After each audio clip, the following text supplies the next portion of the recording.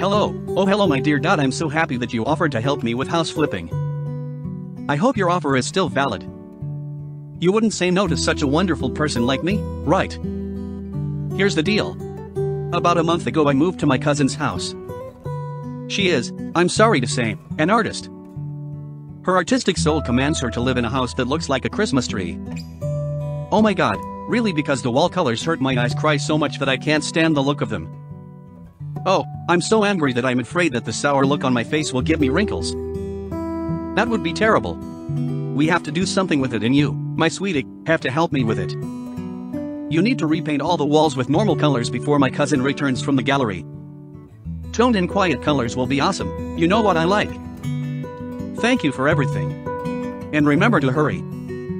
Loves and kisses. Michael Brand.